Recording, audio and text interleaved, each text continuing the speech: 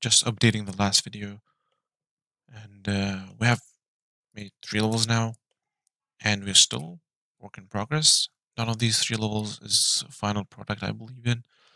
So some of them are in need of a UI improvement, some of them are in need of a layout improvement. But what all of them share is the camera improvement. As if you have seen the first video, you would recognize the camera.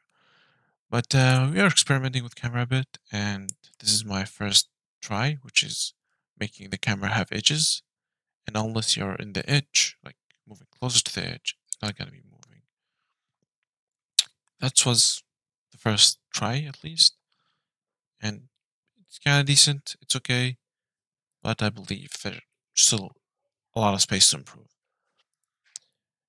And for the people that haven't seen the second level, the first level was about collecting coins. Second level is about time management, where you try to get to the final door in a time period.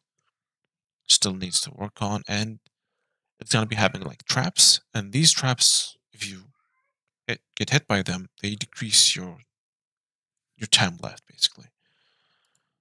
And then we have the third level, which is the idea of it is teleporters, or portals, more like, not teleporters.